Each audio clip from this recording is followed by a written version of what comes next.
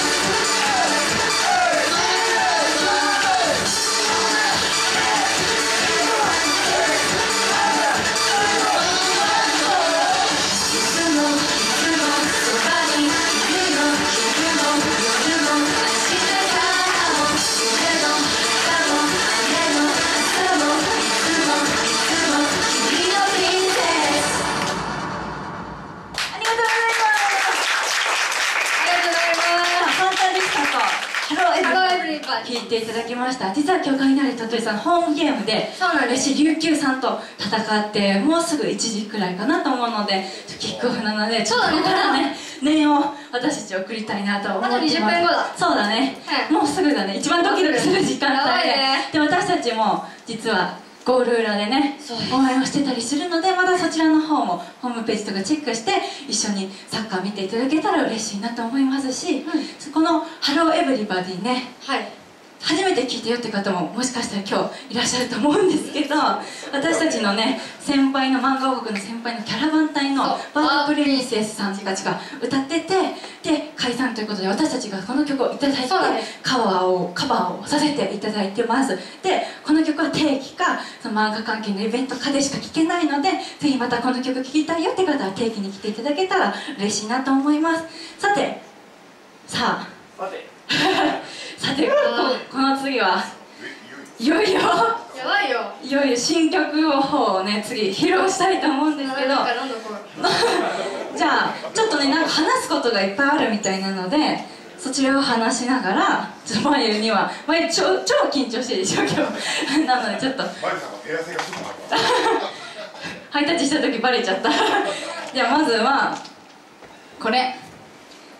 実はこの私たちが次歌う曲を作ってくださったのはですね、誰とは今は言わないんですけど、オリコンで1位を取ったようなねすごい作曲家さんが書き下ろしてくださいました。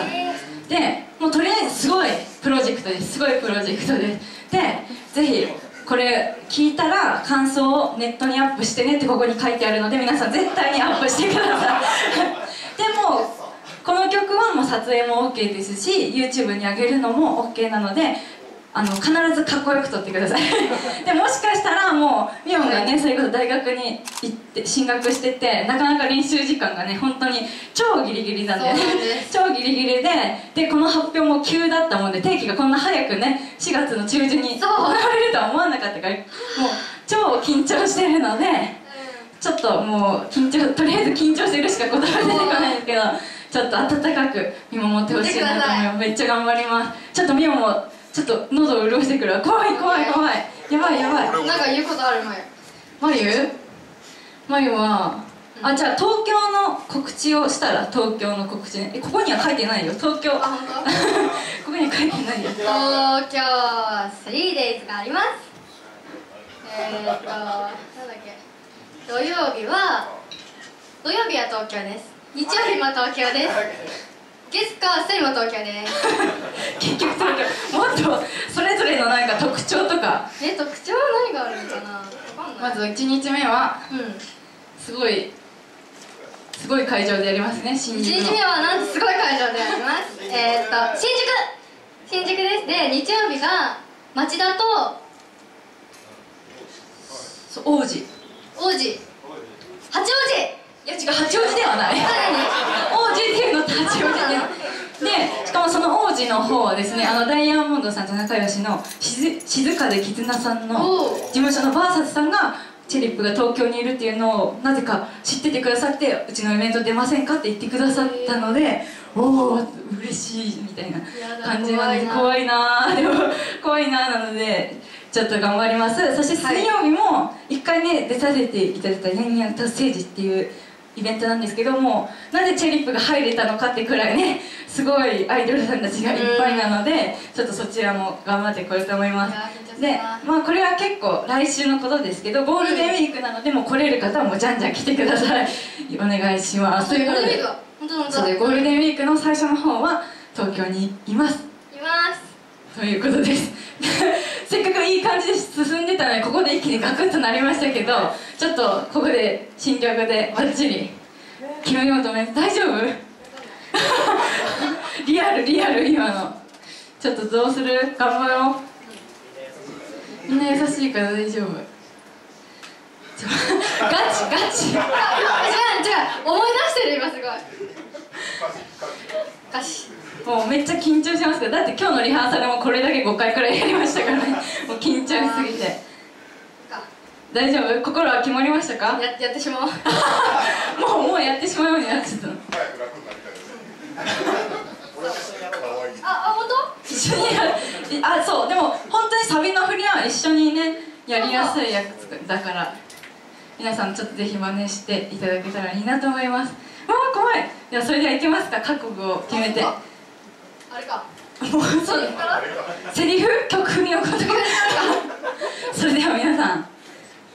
とりあえずすごいプロジェクトなので、すごいプロジェクトの曲聴いていただきたいと思います。それでは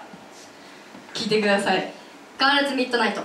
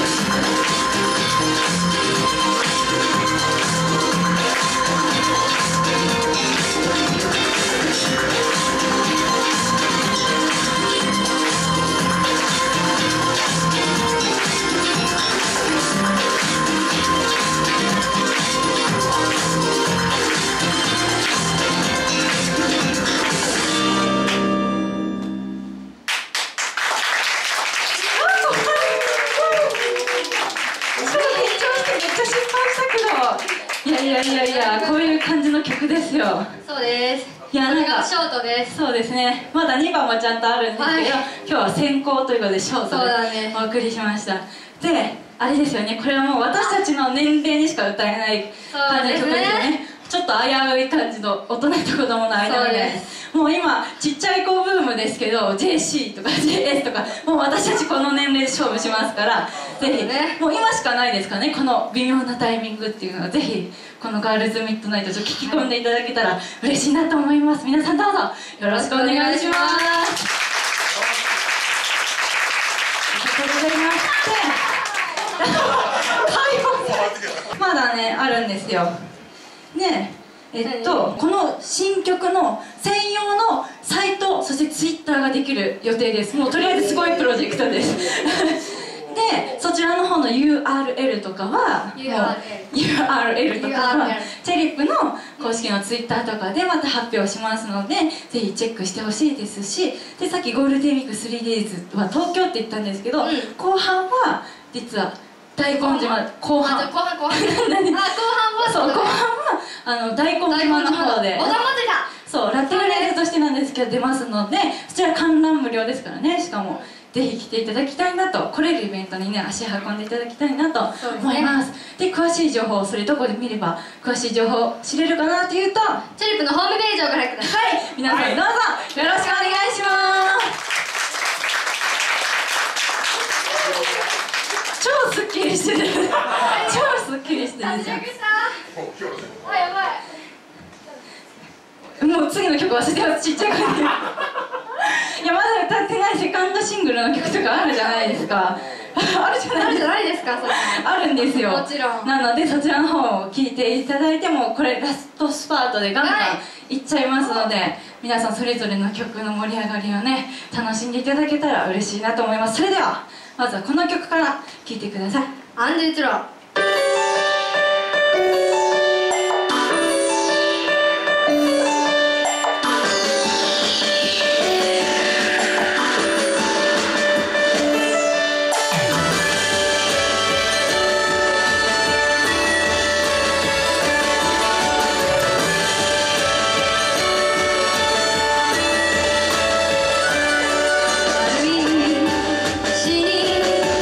名前を付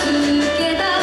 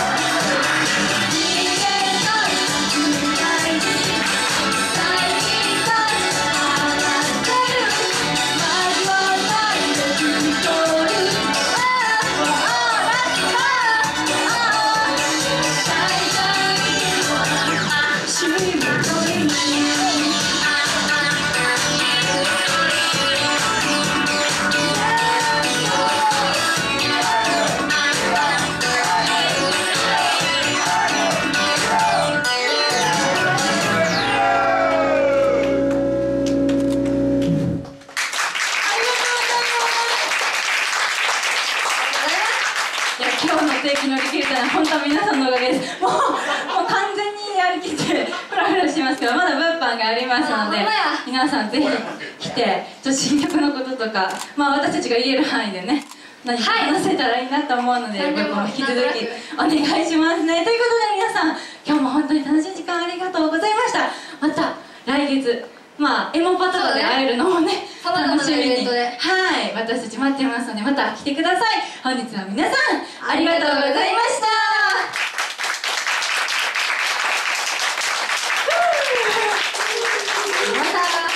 それでは物販の準備に入りますので、皆さんまだジュースとか飲んでない人飲んでくださいね。